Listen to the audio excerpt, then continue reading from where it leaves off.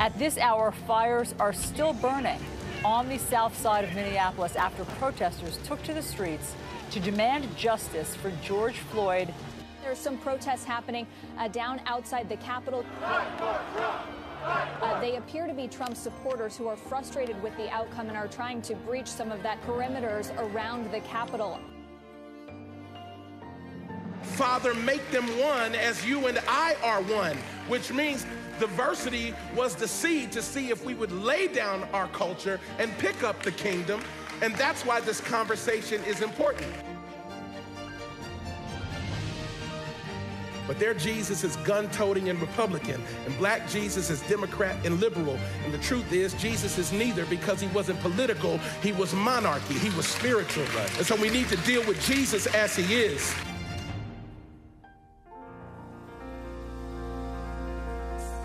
Anybody ready for the word of the Lord today?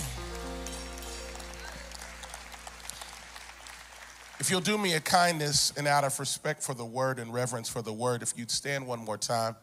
To our visitors who are here for the first, second, or third time, I want to welcome you again. I am grateful that you would choose to worship the Lord Jesus with us today. I am grateful.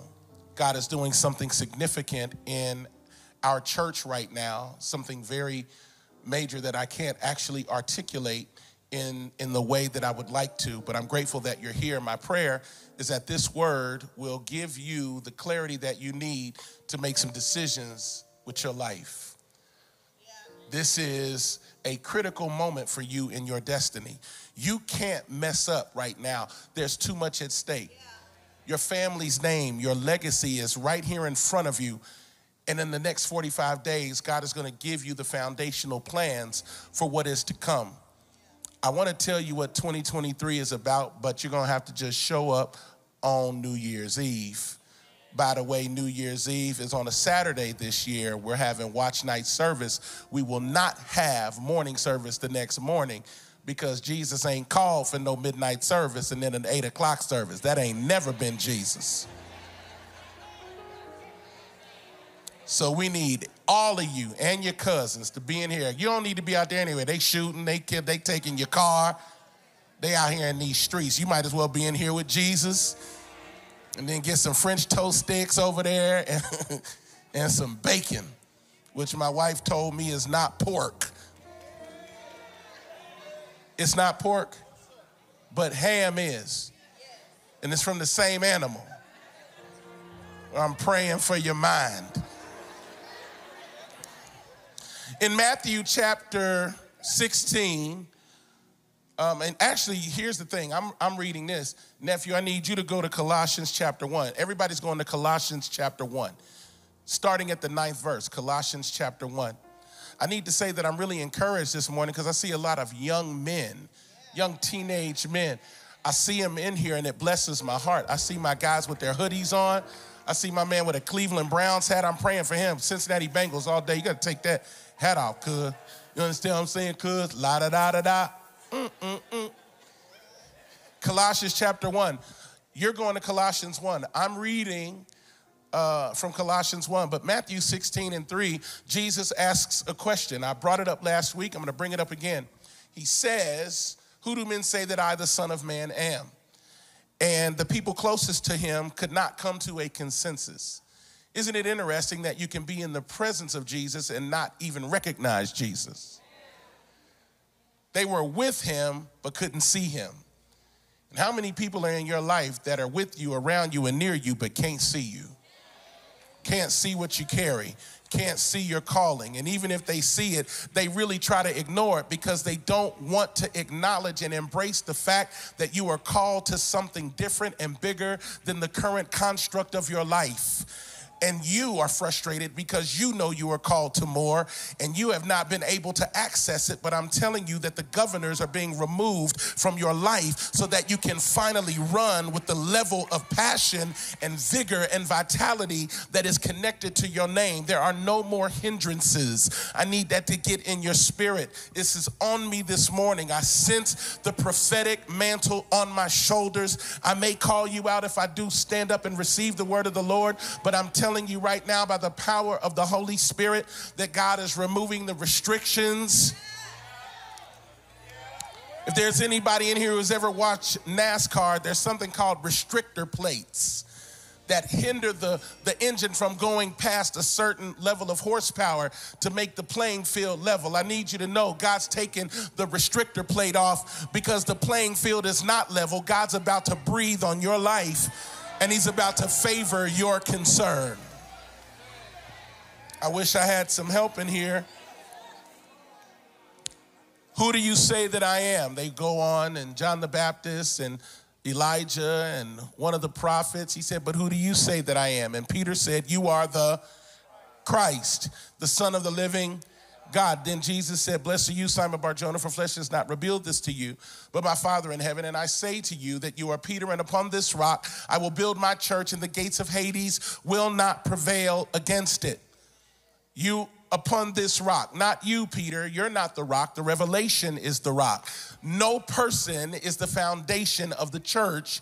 It is the revelation of Jesus Christ as the unique, anointed, only begotten Son of the Father, who is the head of the church. And upon that revelation, I will build my church. Any other revelation, any other dogma, any other religious construct is not the foundation of the church. It is Jesus, Elder Linton, and Jesus alone. And upon this rock, I'll build my church. He said it was his church. Personal, possessive pronoun. It's my church. It's not the church of politics. It is not the church of color or culture. It is my church.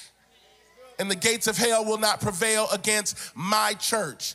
Jesus instituted this over 2,000 years ago in a Middle Eastern portion of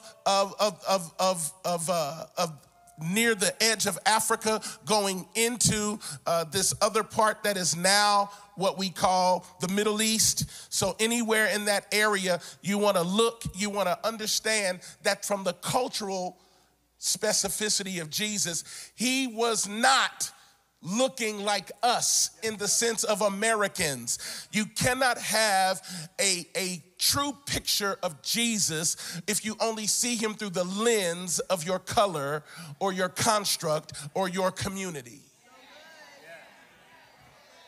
Jesus existed at a certain place, at a certain time, and he interacted with certain people based on the culture of the day.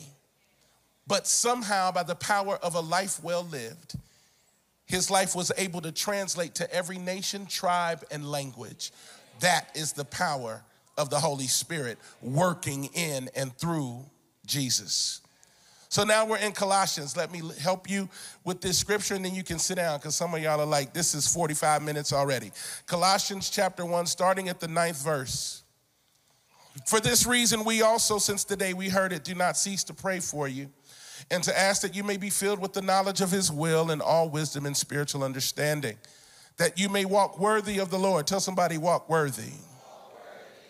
They weren't looking at you. She was too busy braiding her hair. Tell her I said, walk worthy.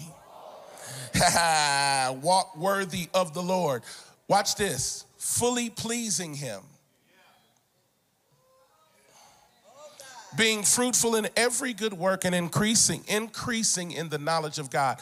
You can't and you should not go to a church that you are not growing in the things of God.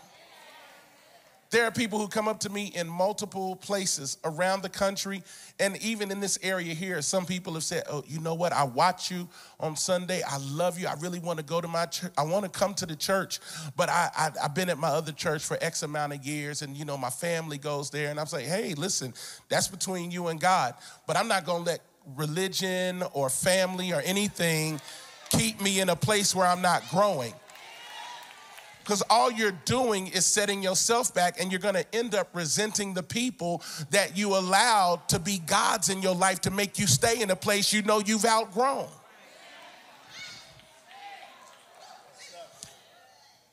Being fruitful in every good work and increasing in the knowledge of God, strengthened with all might according to his glorious power, for all patience and long suffering with joy, giving thanks to the Father who has qualified us to be partakers of the inheritance of the saints in the light.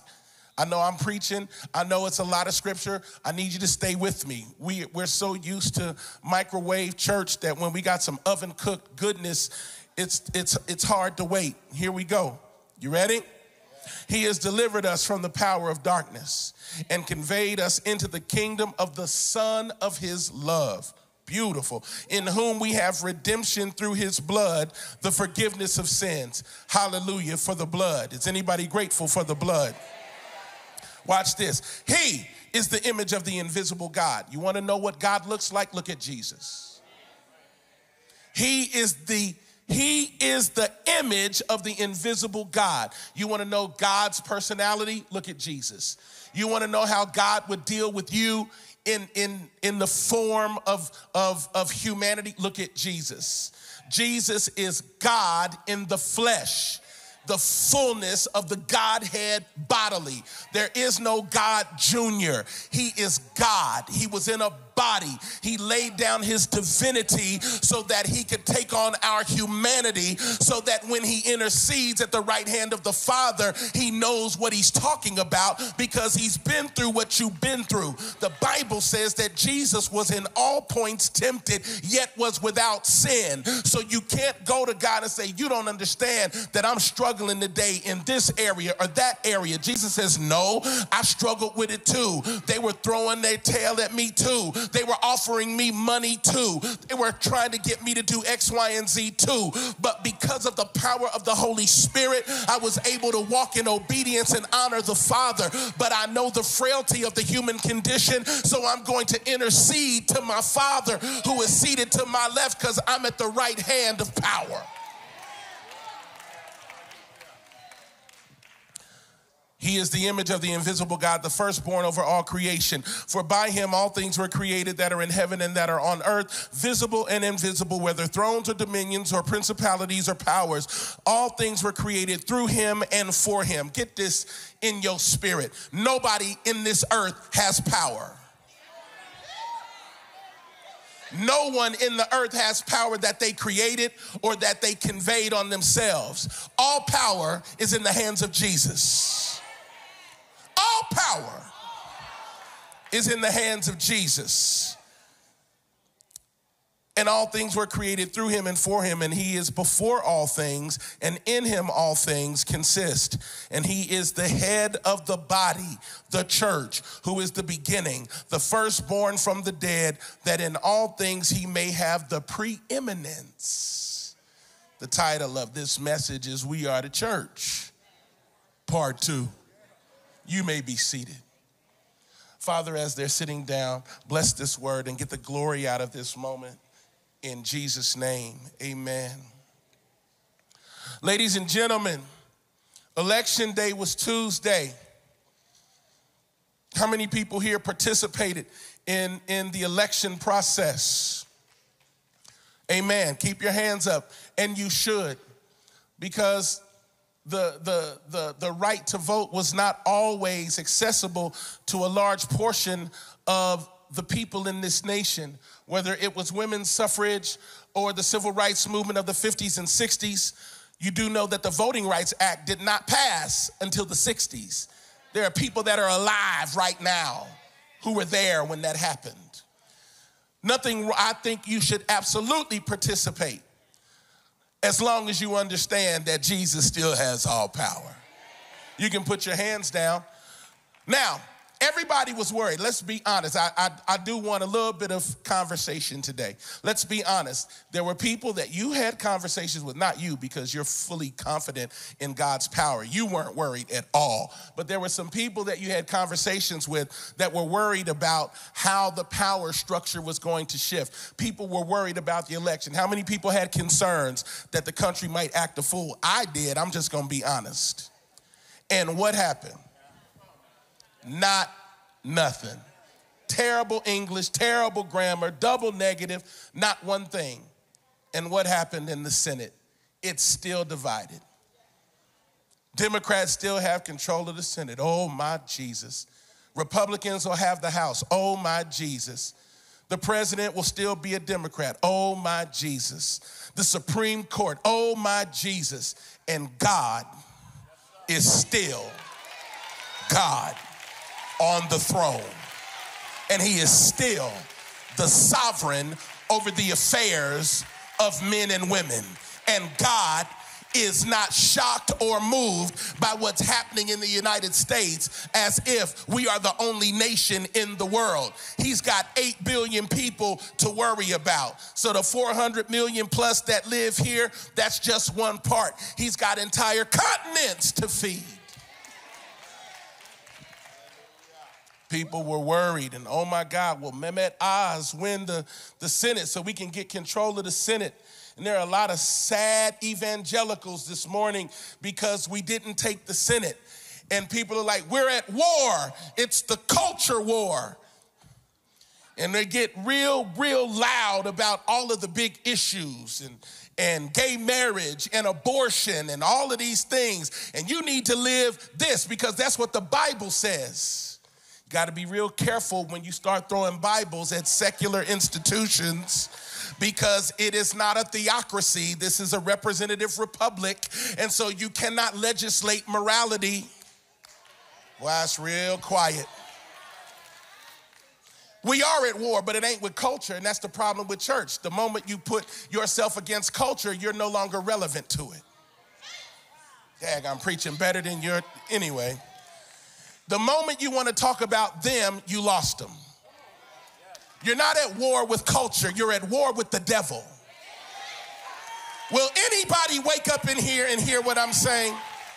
While you want to talk about how people are living and the choices they make, and while you're telling them don't do this and do that, have you followed every single law that's in the Old Testament? Have you followed every precept in the New Testament? Because if you have not, it would be best for you to hush about other people's lives and make sure that you're doing what the Bible asks you to do. And if you focus on you and your house, you'll find you have very little time to worry about what other people are doing in their house. I'll go for an 8-second praise break to the Lord.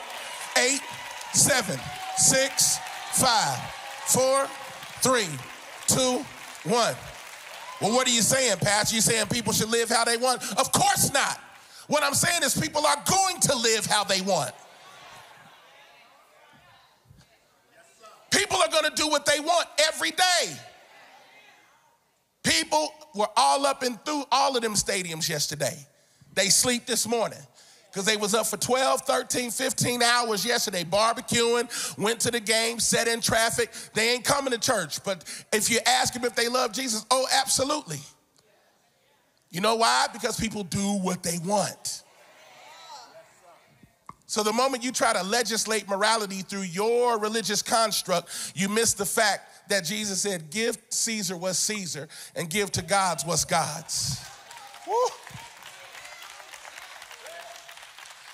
All right. So the church wants to be at war with culture, and you're missing the fact that you're called to love and influence culture, not be at war with it. You're at war with devils, principalities, powers, rulers of darkness in heavenly places. You can't lose sight that your neighbor is not your enemy. Satan is.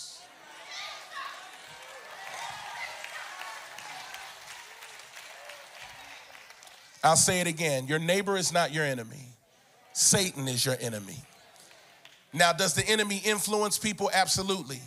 But understanding the influence of spirits on people and understanding the spirit is the root of that thing, then you don't attack the person, you pray against the demon. But if you don't understand spiritual things, you'll start yelling at people and you need to do you. No. You need to elevate your prayer beyond their forehead and into that spiritual area and say, I bind that devil and that principality in this region. And then you might have to fast and pray like Daniel. It might take you 3 weeks, but Michael will show up and open the atmosphere and clear all of that out.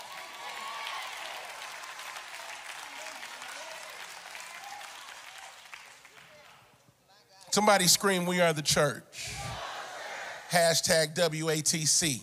We are the church. If you're going to post, hashtag that sucker. We are the church.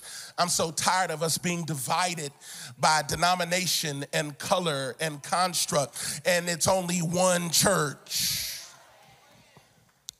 So the scripture that I shared out of Colossians 1 makes it clear who is the head of the church. Say it again. We don't hear enough about Jesus on Sunday mornings anymore, because there are too many people with microphones that need to get their agenda out. They want to get their personality out. They want to get their brand out. And because they want to get their brand and their personality and their agenda, we're not hearing much about Jesus these days. And the reason why we don't see the miracle signs and wonders that the Bible says the church is supposed to enjoy is because we have not made it clear who the head of the church is. We've got factions and fractions and people who are jockeying for position, and they want to sit here and they need a mic there and they need a name tag here and they want to be famous over there. And if I don't like you, I want you to not like them too, and you need to take them playground antics from 5th grade and grow up. You are 40 years old and you still doing dumb stuff. Would you please grow up? And if you can't grow up, then grow out of here. 13.5-second praise break while you're seated.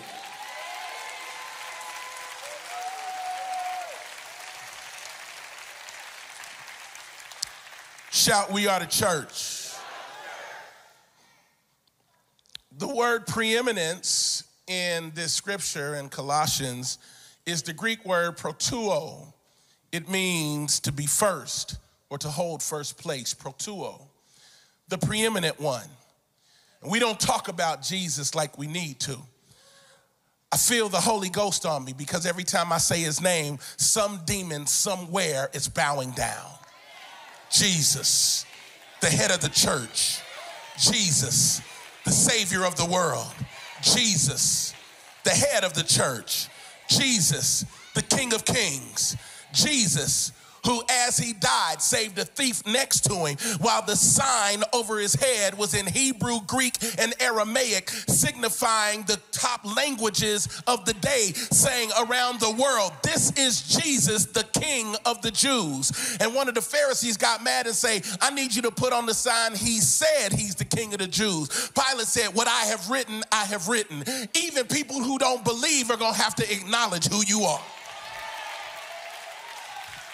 I need somebody in here to come on and run with me. This is not going to be a long sermon, because today is a pep rally to remind you that you are a part of a body that cannot be killed, because Jesus said no devil in hell is going to stop my church.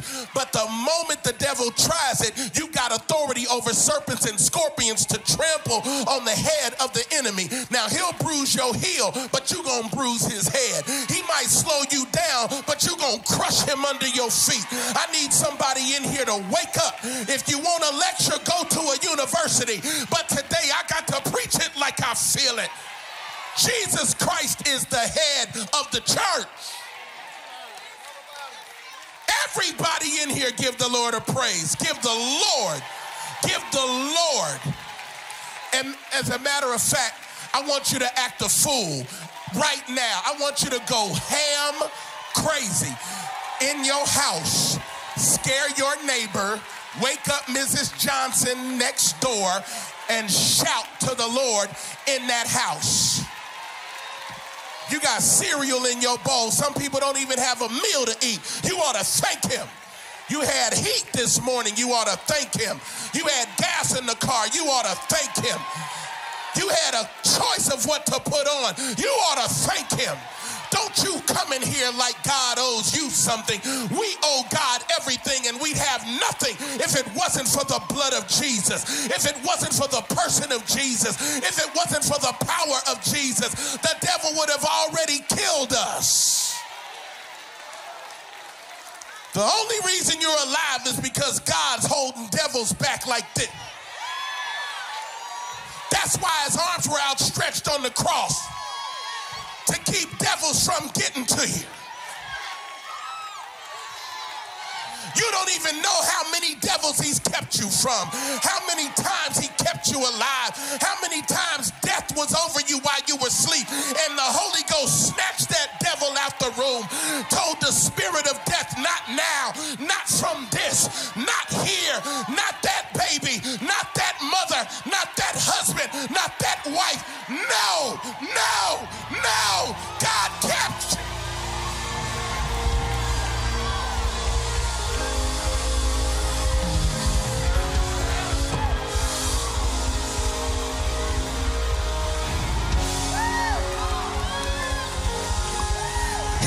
need to run alone. She doesn't need to run alone. Somebody else in here needs to feel that thing stirring up in you. The only reason you're here is because of the goodness of Jesus.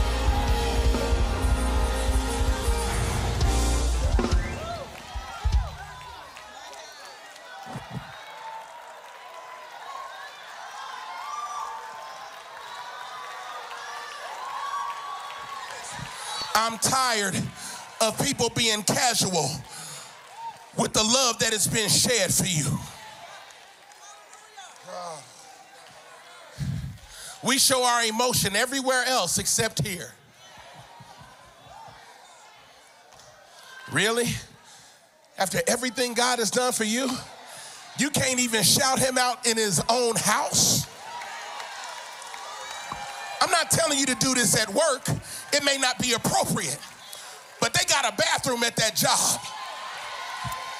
I dare you to go in there and just go crazy in the stall. They don't know what's going on.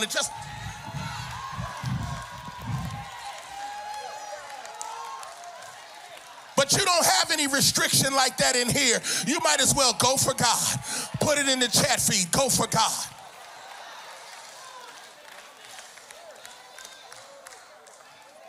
Jesus Christ is the head of the church. Did you hear what I said? Get his name on your mouth. Get his name on your lips. Get his name in your heart. Get his name in your spirit. Stop worrying about what people are saying, what people are doing, what's going on in government. You should be aware, but don't worship at the altar of CNN and Fox News and MSNBC. Worship at the altar of the one that has all power.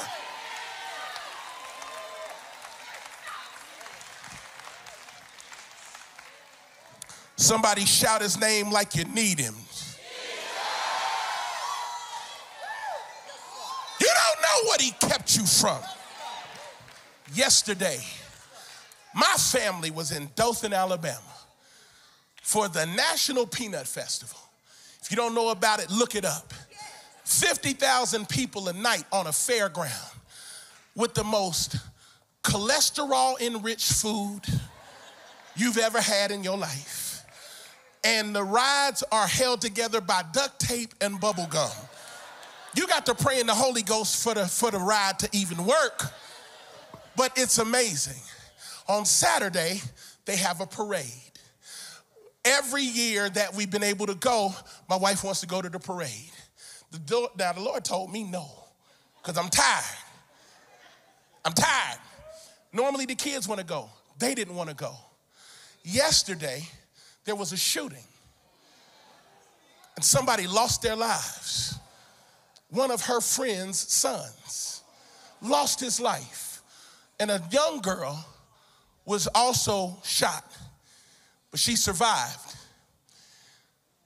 My kids and wife and me were supposed to be right there, but God...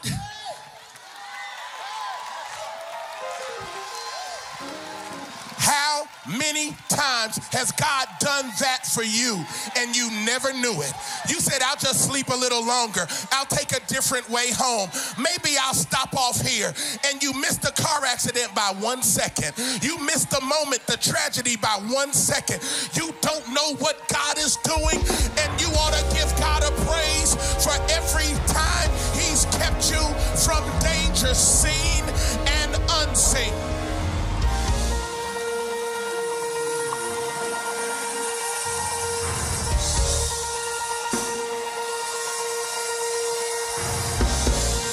Somebody in here to get out of them seats, and you ought to give God a shout.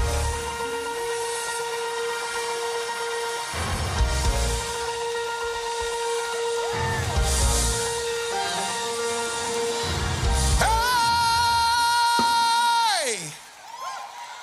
Hey! God kept you. God kept you.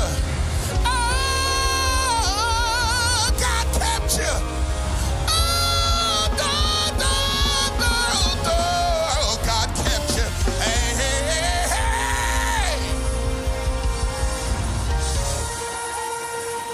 kept your kids. He kept your life. It should have been over, but God said no. It was your turn according to the devil, but it wasn't your turn according to his will. God said no. Kept you from a virus. You know you did it. There was no protection. The condom broke, but God kept you. You didn't get a disease that would kill you. You ought to thank him. God kept you. You used to do drugs. You got a bad dose, and you're still alive. God kept you. You had cancer, but cancer couldn't have you. God kept you. You ought to thank him. I know you wanted that person, but they are crazy. They would have killed you. God kept you.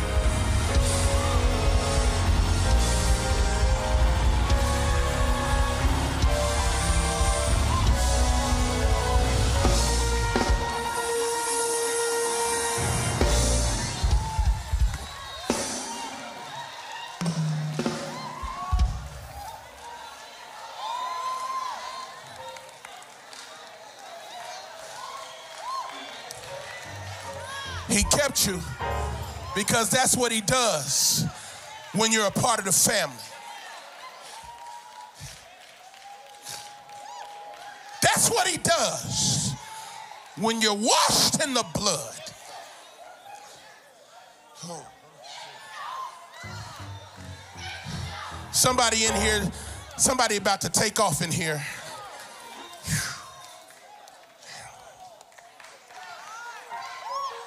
You're covered because the blood has kept you. Don't do it. Somebody shout, "We are the church." And people come in here half behind in it. Come in looking at their watch. During worship looking at their watch. Talking and distracted. And the very God that saved you is waiting for you to just give him 5 minutes of your attention.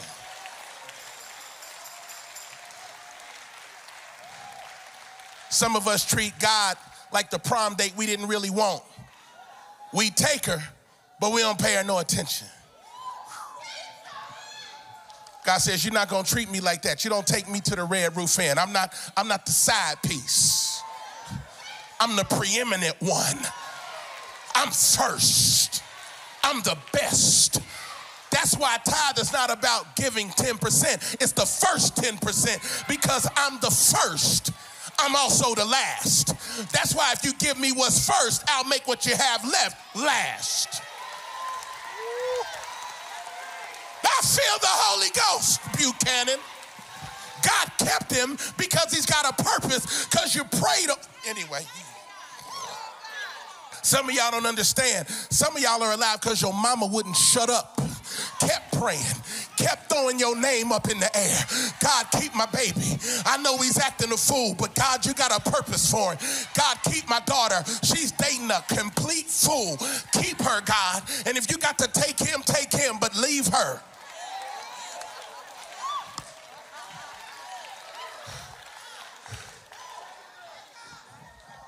Somebody shout, "We are the church." Shout, "We are the church."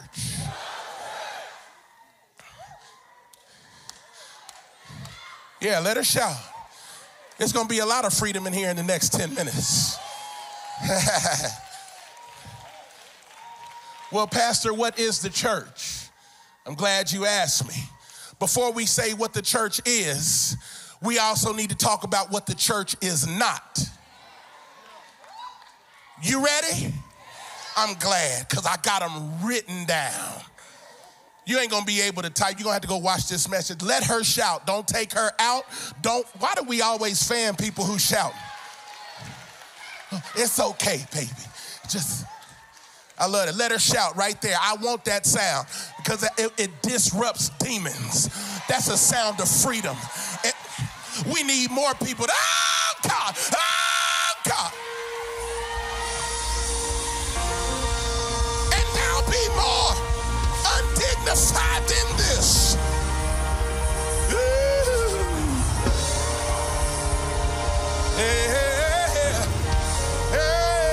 Oh, yeah.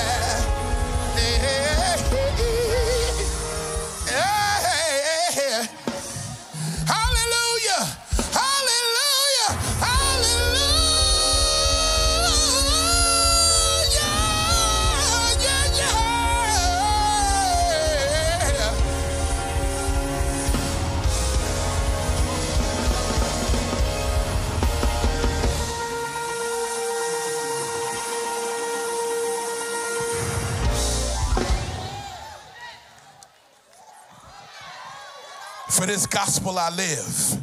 For this gospel I'll die. There's too many men in here playing it easy, taking it safe. You need to fight and war in the spirit in your house. Your wife don't need to be the prayer warrior, you do. Get up before the rest of the family. Get on your face. Try it for 1 week. See if God don't turn everything around in that house. That's easy for you. You a preacher. No, it's not easy. I got the same fight you got.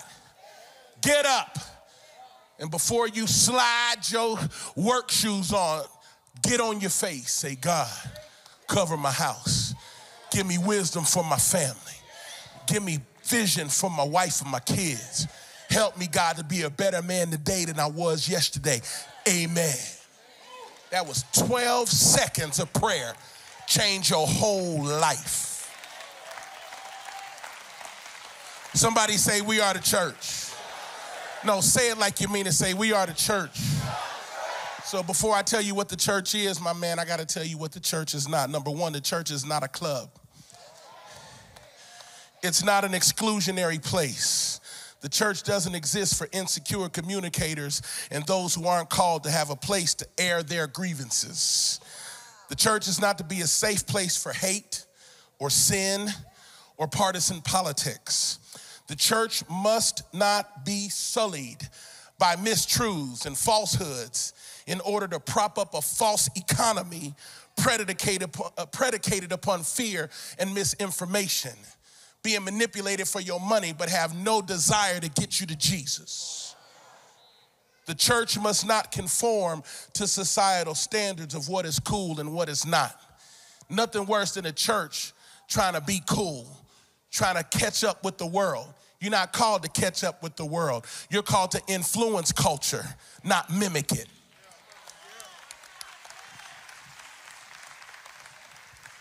Oh, Lord, help me. Help me, Jesus. Oftentimes, if you have trouble in the church, the distance between the person of Jesus and the personality of the preacher is where you have trouble. How many people call themselves Christians in here? I'm just asking. If you're a Christian, stand up. If you call yourself a Christian, stand up.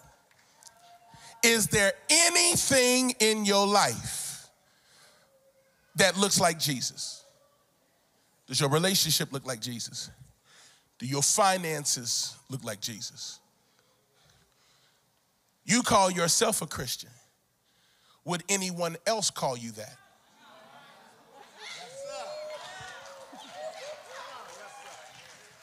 You call yourself a blood-washed believer. Would anyone else mistake you for Jesus? Oh, well, Pastor, now hold on a minute. That's the conversation. Because when I say we are the church, if Jesus Christ is the head of the church, then his personality must become your personality. Then the things that he loves, you need to love. The things that he hates, you need to hate. And the way he treated people is the way you need to treat people.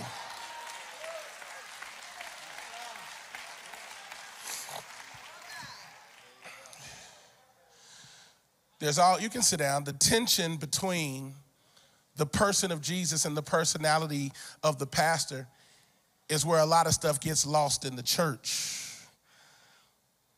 But God is getting rid of all of that. I want you to hear me, and if you can grab some of these notes, great. If not, you need to go back and watch this message. But the church is a community of like-minded individuals who recognize their frailties and shortcomings and have fallen at the feet of Jesus for hope, healing, forgiveness, freedom, deliverance, provision, and direction. The church is not to be a safe place the church is to be a safe place to ask questions and to be vulnerable without judgment. The church is to be a place of nurturing and celebration as we grow in grace. The church is to be a place of reverential honor of the power of the Most High God, fully persuaded that the God of Scripture is the God of my everyday life and the God of my everyday issues. That God cares about me. Somebody say that God. The God who split Red Seas, that God. Say that God. That God who opened blinded eyes, say that God. That God that has 4 and 20 elders and 10,000 upon 10,000 angels all bowing down. That God. Somebody say that God. That God who showed up to Job in a whirlwind and spoke to him out of a tornado and said, brace yourself like a man and I will ask you questions. Where were you when I laid the foundation of the world? Who you talking to? You ain't talking to a man. I'm the Most High God. No one has ever seen me. Even the angels who worship me don't look at me when they do it. They got 2 wings and they cover their face, but they still worship and they still fly. They cover their feet and their face because you can't be in my presence with your feet on stuff. That's why I told Moses, take your sandals off your feet, for the place where you stand is holy ground. Even the angels got to cover their feet. Let me tell you something. I'm God to angels. I'm God to men. I'm God when you acknowledge me. I'm God when you're not. I don't need your worship because I don't need anything. I have no deficiency in myself. I am self-contained, self-sustained, and I have always existed. I'm not old, but I'm ancient. Oh, Lord. The church is to be a place of correction and adjustment of character so as to line up with the person of Jesus Christ and his lived out mandate of honoring God in our bodies and eschewing any look of impropriety or unholiness. Tell somebody the standard hasn't changed. Say it again. The standard hasn't changed. I know we're in a new age where you can kind of live how you want and still be saved, and you can do what you want and still be saved. And it's all kinds of people who are pastors and preachers ain't thinking about God, living how they want. Let me tell you something, the standard hasn't changed. But what did the Bible say? Let the wheat and tare grow up. I will gather them, and I'm gonna burn up the tare with unquenchable fire. What's funny is while they're growing, they look the same. But at the point of maturity, there is a distinct difference between wheat and tare. So just listen. Don't judge. Don't do anything crazy. You just keep being wheat and watch the Lord rip the tare. I'm high-fiving myself because y'all playing with me. Let me make this clear about holiness. Holiness is not behavioral. It's spiritual. It's a heart posture. I live to please God, not to impress people. I live to please God, not to impress people.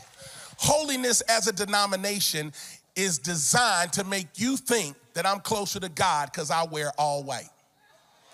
I wear long skirts. I have on white stockings and nurse's shoes. Therefore, I'm holiness. Biggest freaks in the church will out-twerk anybody on the ground. And here's the problem. You can't have external holiness without an internal work. Holiness is not about what you wear. Holiness is about your love for God and your obedience to God because you want to please God, not people.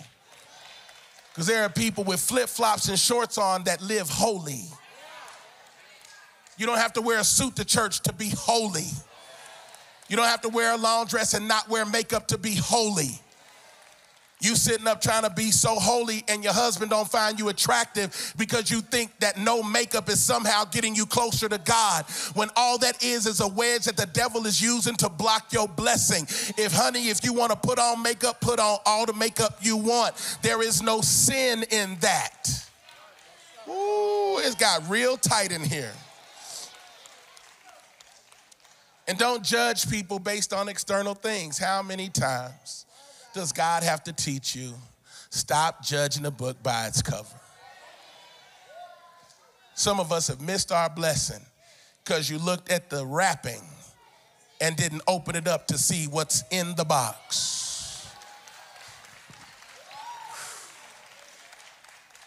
Oh, Lord. On the same level, some of us just married the box and opened the box and it was empty. just married a fine box.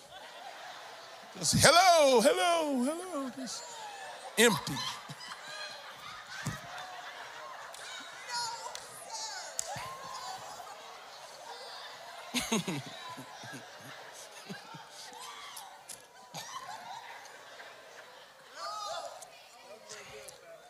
Thank you, sir. The church is not a lecture series. It's not a place for professorial declarations. You know, when I look at the Septuagint and the Pentateuch, and I look at the Masoretic text and the Vulgate, and I study this in its original Hebrew lexicon with the Greek, you don't care and don't know. And I love you. You're like, what are you talking about? Anyway,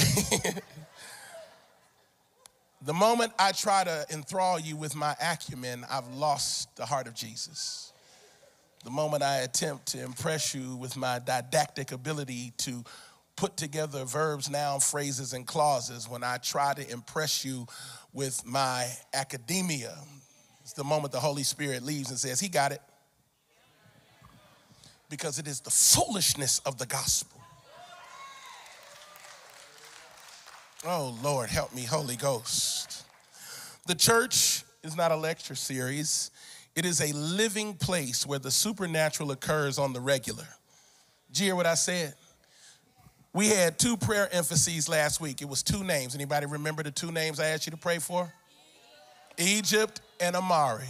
Anybody pray for them like I asked? 7 of us.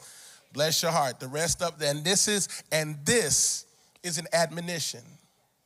If you can't even pray for 2 names, perhaps that's why you haven't seen breakthrough in your own life. Because you can't even be consistent for a week. Good. I'm glad you didn't like it. Change it. Pray every day till you see that thing break. And if you really want to take your prayers up, thank the Lord for stuff that ain't here. Thank him for it every day like it's there. You know what, Lord, I thank you for my new job. I'm glad that it not only pays my bills, but I can save money. Matter of fact, Lord, I'm making enough. I'm saving half and my bills are still paid. You need to talk like that. Thank you. I just need one person to agree with me. The church is a place of signs and wonders, not trade and commerce. I asked the Lord to make me independently wealthy so that I wouldn't need the resources of the church to do anything for my family. Because I want to be a completely independent voice. I ain't scared of nobody anyway. But I want to be able to take care of my family without ever needing anything from this church. I want to pour into the church. I want to pay off the church by myself. I want to do it. I want to do it, to give a black eye to every devil that took out my cousins and took out my father. You understand? I got a personal vendetta against that devil because I lost family members behind religious bullcrap. I lost a father who couldn't get free because he would not turn and give his life to Jesus because they wouldn't accept him because of different things that he was struggling with. So he struggled with heroin addiction. So what? He struggled with gambling. So what? He went to jail a few times. Matter of fact, killed somebody. But that's my daddy. That's why I'm saying, don't push me. I got some killer in my blood. Just leave me alone. Leave my family alone. I'm just saying. I love Jesus. That's a side note. I'm back to the word. My point is this. I have a personal vendetta against the devil because of what he's done in my family. So I'm not really preaching for you. I'm preaching because I know where I came from. And I'm preaching because I know he wants to take me out like he took all the other men out. But every time I'm in my house praying for my family, paying bills and raising my kids and loving my wife, every day I do it, I give the devil another black eye. And I'm not the only one. I know we got one right there. I'm tired of y'all sitting down. Somebody needs to stand up, make some daggone noise in here.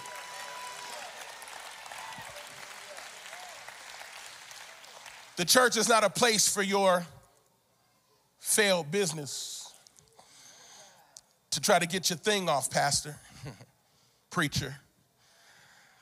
Jesus turned the tables over in the temple because they had turned the house of God into a den of thieves. Am I saying that God is not pro-business? He is. I didn't say that. I said the church we shouldn't only be about money. The church was never about money. But make no mistake, you go too far to one side and you'll say, God doesn't want you to have wealth. That's a lie. That's stupid, and you haven't read the word. Because he says, with wealth, riches, and long life shall I honor you. If you obey, keep my commandments, and live a life of wisdom.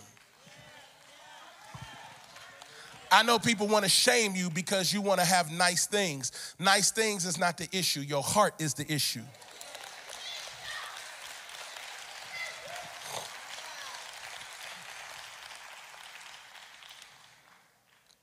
God wants his church to be without any other agenda except declaring Jesus is Lord. Anything that doesn't line up with that should not be in the pulpit. Can we agree on that? We are called to do three things: to love like Jesus, to live like Jesus, to lead like Jesus. For the 6 people taking notes, that means you're taking this seriously. I'm going to say it again. And don't make me come out there. You're called to love like Jesus, live like Jesus, and lead like Jesus. How did Jesus love? He loved completely, had compassion on everybody, healed everybody, not just believers, but non-believers.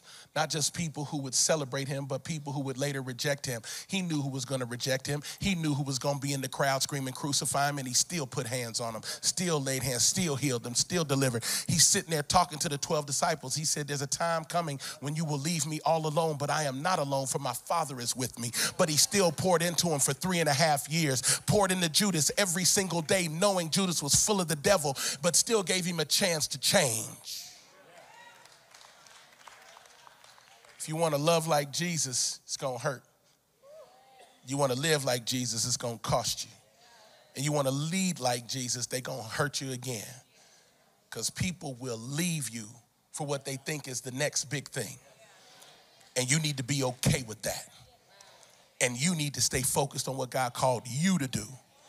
If the relationship didn't work, it's because God didn't want it to. It's real quiet, but I know I'm talking right. Live, love, and lead like Jesus. We are called to be filled with unshakable faith, filled with compassion, never wavering from sound doctrine. Did you hear what I said? Never wavering from sound doctrine. The moment I start shifting, if I ever shift, I say, well, there's other ways to get to God. Get out of here. Run. We've got a bunch of preachers now that are more ecumenical than spiritual, because you want to be popular and cool, and you want to sell things, and you want to be famous. But Jesus made himself of no reputation. Here's the greatest preacher and leader who ever lived, had no marketing team. You know who marketed him? Heaven. This is my beloved son. You want to talk about marketing and promotion? When heaven starts talking to the earth, I need you to know God knows how to breathe on your business. He knows how to breathe on your idea. He knows how to breathe on that thing that you need. God knows how to speak. You just need to be obedient. The issue is not the head. The issue is the body. The head is fine. The body is misaligned. It's time for a spiritual chiropractic appointment where God readjusts the spine of the church, because our spine is crooked. And we've been limping around culture, asking for culture to tell us who we are. We need to get our back cracked so we can stand up straight and say, I don't care if you like me or hate me, Jesus is Lord. I don't care if you ever walk in here again, I'm still gonna preach Jesus. You can keep your money if you get offended by what I say, as long as I lifted up Jesus. Everyone is standing.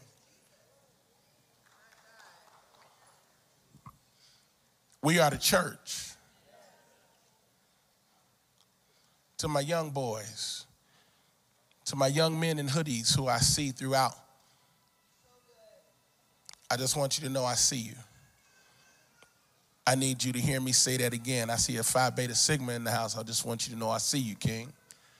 I see all the men of God. I see the mighty women of God.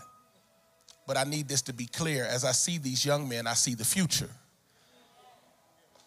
And the enemy doesn't want our young people to feel like they have access or advocacy from this pulpit.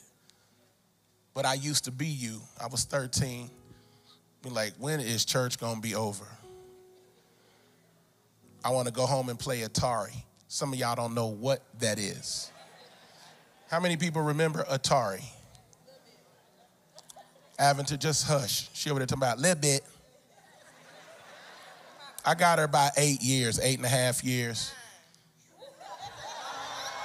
It's 8.5, hater. It's 8.5. You will be 40. I'm 40. No, you'll be 41 in 5 minutes, and it'll be 8 years between us. I'm preaching anyway. What I'm saying is this. You and your braids. Next time wear a jacket, got your shoulders out. Nobody playing with you. Holiness. Like, but then you say it don't matter what you, that was for y'all. Traipsing out here. I'm not doing it. It's time for the church to grow a spine and stand up for what's right, to stand for the poor people, to stand with the homeless, to stand with the broken, to open the doors of this church to the ones that certain segments of religious thought throw away. I don't know if this is a place for you because you had an abortion. Sir, some of the pastors on your staff, you should be real quiet before they start pulling receipts. Everybody should just shut up. I'm so serious. Keep your mouth off people because you don't know when the Lord gonna pull the curtain back on you.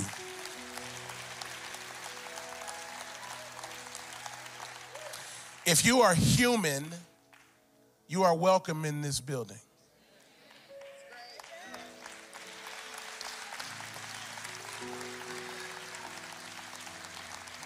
People get offended. Wait, what does that actually mean? What I said. For God so loved the world. Don't even finish the rest of the thing. He loved the world. So you want to throw people away because your preferred lens is offended. What does that mean? What if a man comes in with lipstick on? Well, tell him it's popping. I don't know. Leave him alone. It's not your business. He didn't ask you to put it on. I was at a church, man had on full dress, killing them. Wig, killing them. Singing in the choir. And everybody got quiet at relentlessly, like, what you about to say? My point is this.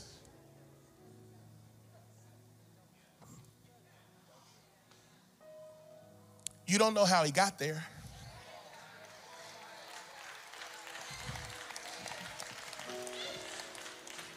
And just because you think your junk don't stink, you'd be surprised who God receives worship from.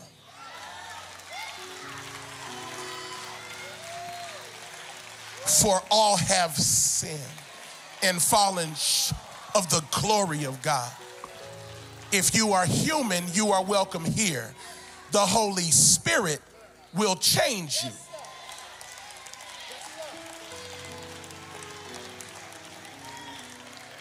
Because you judging this person over here, but you sleeping with the earth. And just because you didn't get pregnant, you think you got away. Nobody gets away. God sees it all. Oh, if the church would just bow down, worship at the altar, and love people, maybe, just maybe, we would see revival. And that is the church.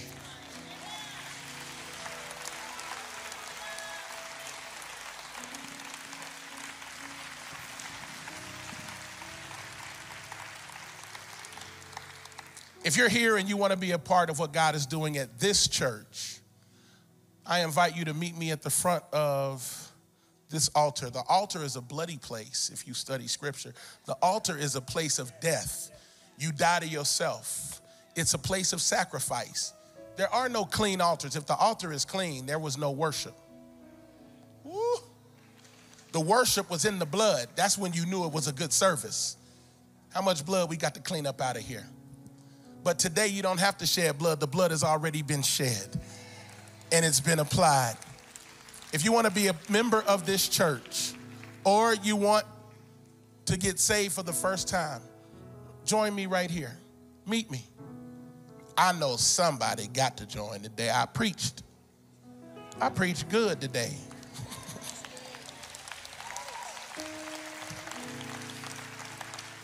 I'm just having fun when I say that. I believe there's a gentleman walking, and I believe we need to celebrate what God is doing.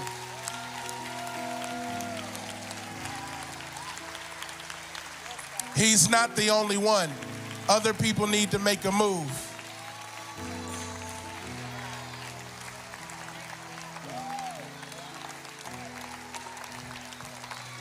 I need y'all to celebrate what God is doing.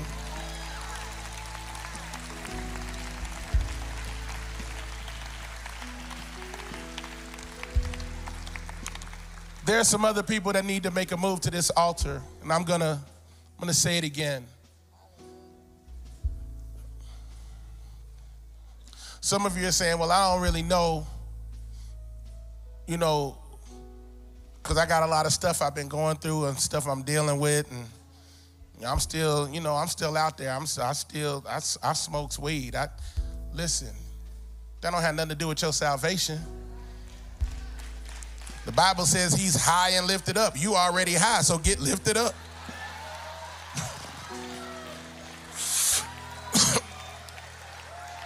Come on down. Puff, puff, pass. That's what I heard. I ain't never smoked. I've never smoked.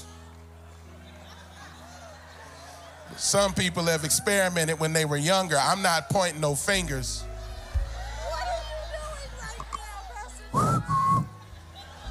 Somebody else needs to be at this altar other than this man. He's not the only person. Make a move. Young man, come on. Don't wait. You know I'm talking to you. Woman of God.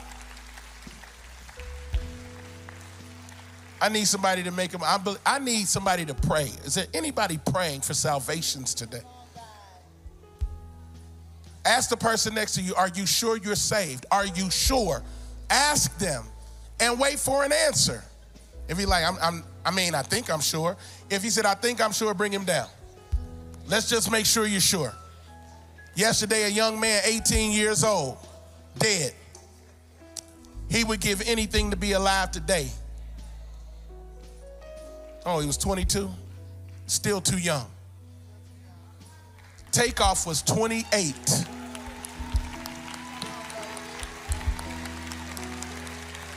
There we go. Who else? Are y'all over there talking to each other? Did you ask?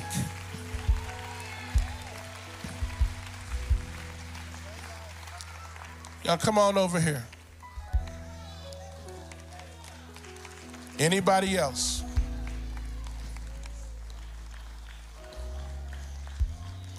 That's a fresh hoodie, my man. Is anybody else coming?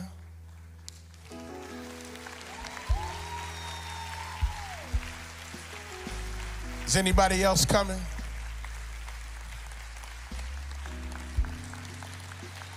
Is anybody else coming?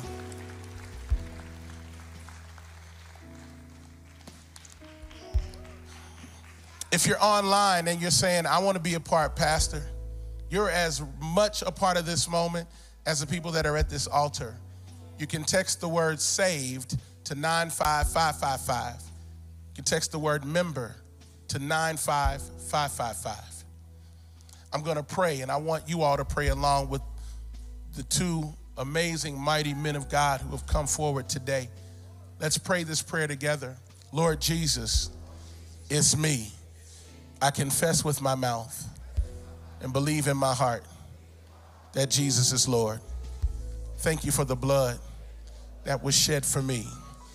I receive the free gift of salvation, not through my works, but the finished work of the cross. The blood is enough to pay for all my sins. Now, Holy Spirit, come live inside and teach me how to be more like Jesus each and every day. You are my Savior and my Lord. In Jesus' name, amen. Welcome to the family of faith. Welcome to Relentless Church. Let me shake this man's hand. Thank you, man of God. Listen, this is what I want. I don't normally do this, but in a moment, they're going to walk. We're going to get some information from the two of you. After we do the benediction, I would like for everyone here to remain for 2 minutes. I want to share something with you, okay? After we do the benediction, the cameras are going to post service. I just want to talk to you for a couple minutes. I want to encourage you in something. So let's celebrate our brothers as they go. Come on, let's celebrate them. Is this your son? Biggest day of his life. His whole destiny got unlocked today. Come on, y'all.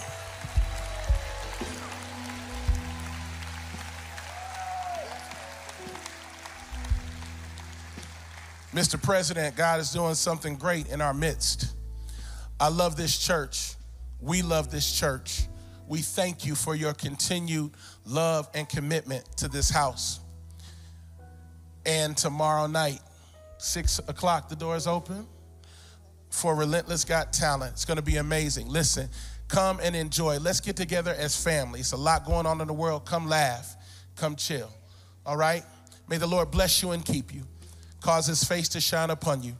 May the Lord our God be gracious to you, show you his favor, and give you his peace. We love you, Rock Online family. We love you so much, and we'll see you next week.